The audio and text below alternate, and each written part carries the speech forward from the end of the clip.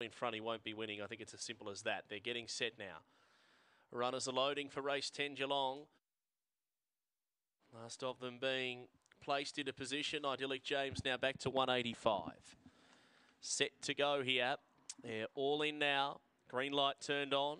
Ready for race 10 at Geelong. Favourites in green, Idyllic James. They're set.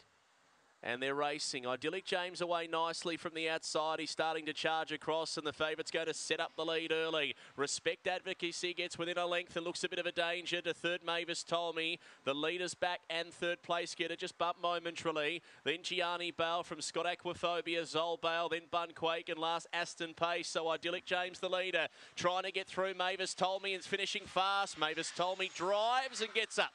Last stride, Mavis told me will tip out Idyllic James in a close photo finish. Third, Respect Advocacy, and then Scott Aquaphobia from Gianni Bale, Aston Pace, Zol Bale, and Bunquake back at the end of the field. Time's very good, 25.73, and they went 11.12 off the back.